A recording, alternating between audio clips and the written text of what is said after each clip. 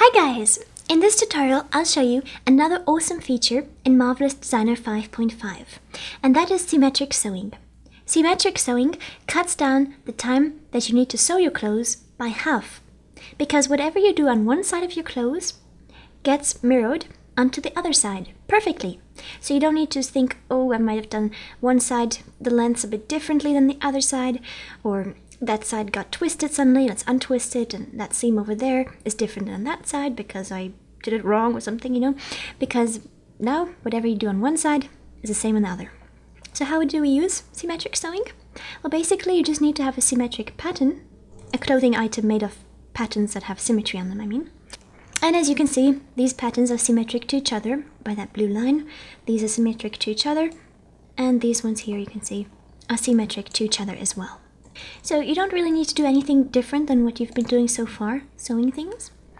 Just take your free sewing tool or your segment sewing, whichever one you prefer to use, and then I'm going to hold down Shift and sew this using 1 to N sewing, and then when I let go, if we lift this one up, we can see both sides are sewn. This side was sewn, and then because that's symmetric to that one, this one got sewn onto the other sleeve hole.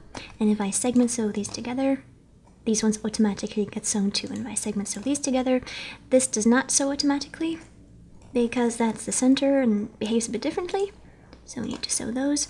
But if I sew one of these shoulders straps here together, you can see the other side got sewn as well. Now let's see our sewing.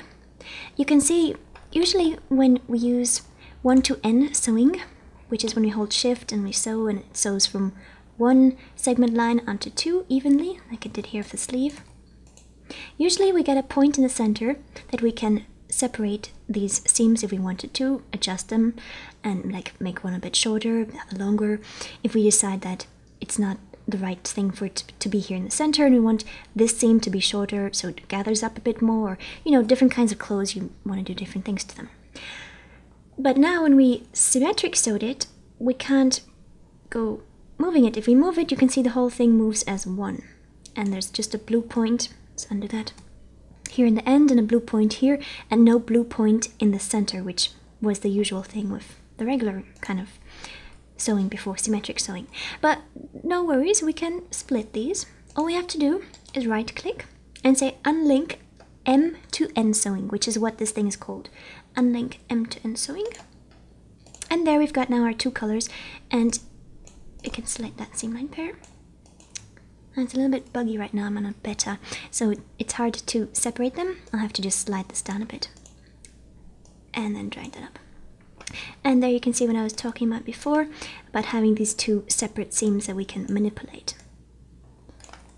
So again, if you have this one seam thing and you want to divide it, just right click, unlink. Now, aside from symmetric sewing, there's also another very, very cool sewing feature, which is called M to N, and that we'll get into in the next tutorial.